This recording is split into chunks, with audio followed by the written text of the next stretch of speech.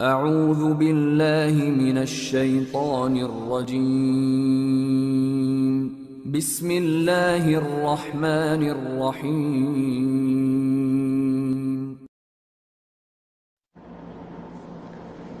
ওয়ালাইকুম আসসালাম রহমতুল্লাহি ওবরাকাতুহ। আমাদের এক দাওয়া টিমের গ্রুপের ভাই জানতে চেয়েছেন প্রকৃতপক্ষে আমাদের সত্যিকারের পরিচয় কি। অনেকেই হানাফি, অনেকেই সালাফি, অনেকেই আহলে হাদিস, শাফিঈ, বিভিন্ন নামে তারা পরিচয় দান করে। মূলত এটার কি হতে পারে? তো আলহামদুলিল্লাহ রব্বিল আলামিন ওয়াসসালাতু ওয়াসসালামু আলা রাসূলিল্লাহ তুম্মা আম্মা বাদ। সম্মানিত প্রশ্নকারী ভাই, দেখেন, কোরআন এবং সুন্নাহর মধ্যে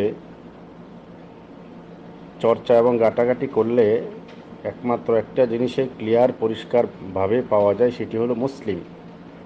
আল্লাহ পাক রব্বুল আলামিন আমাদের নাম রেখেছেন মুসলিম। অনেকগুলি হাদিসে, অনেকগুলি আয়াতে আল্লাহ পাক রব্বুল আলামিন বলেছেন, এবং এটাই প্রমাণ করে আমরা একজন মুসলিম, নির্ভেজাল তাওহীদের কাণ্ডারি। তো আমাদের সত্যিকার নামটা আমরা মুসলিম বললেই যথেষ্ট। আমরা মুসলিম, আত্মসমর্পণকারী। এর চেয়ে সুন্দর নাম আর হতে পারে না। আমাদের ধর্ম ইসলাম, আমাদের নাম মুসলিম, আমাদের সংবিধান আল কোরআন, এবং আমাদের যে পথ প্রদর্শক তিনি হলেন নবী মুহাম্মদুর রাসূলুল্লাহ সাল্লাল্লাহু আলাইহি ওয়া আলিহি ওয়াসাল্লাম, যিনি সুন্নাহ নিয়ে এসেছেন আমাদের কাছে, যাকে সুন্নাহ দিয়ে আমাদের কাছে প্রেরণ করা হয়েছে।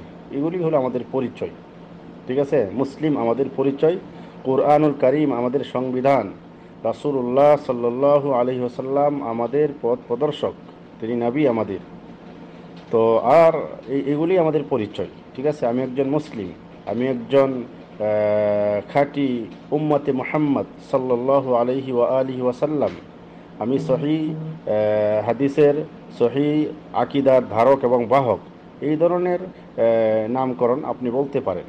ঠিক আছে, আর যেটা আহলুল হাদিস, আহলুস সুন্নাহ ওয়াল জামাআহ, অথবা হানাফি, শাফিঈ, হাম্বলি, এই ধরনের নাম, মালিকি, অথবা শিঈ, সুন্নি, বা এই ধরনের যে নামগুলি রয়েছে, এই সমস্ত নামের নামগুলি আসলে তাওকিফি না, রাসূলুল্লাহ সাল্লাল্লাহু আলাইহি ওয়াসাল্লাম থেকে সাব্যস্ত নয়।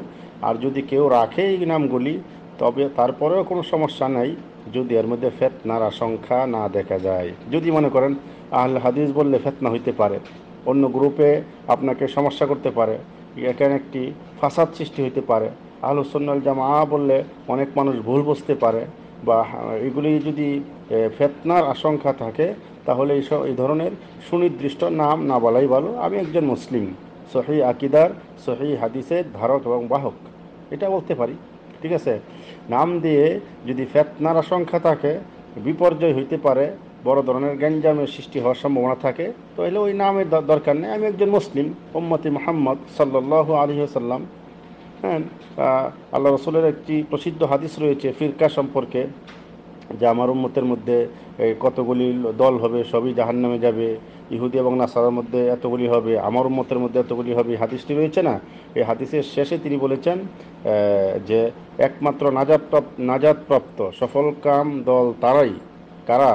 মা আনা আলাইহিল ইয়াউম ওয়া আসহাবি, আজকে আমি যেটার উপরে আছি এবং আমার সাহাবিগণ যেটার উপর রয়েছে, সেটি হলো নাজাতপ্রাপ্ত দল।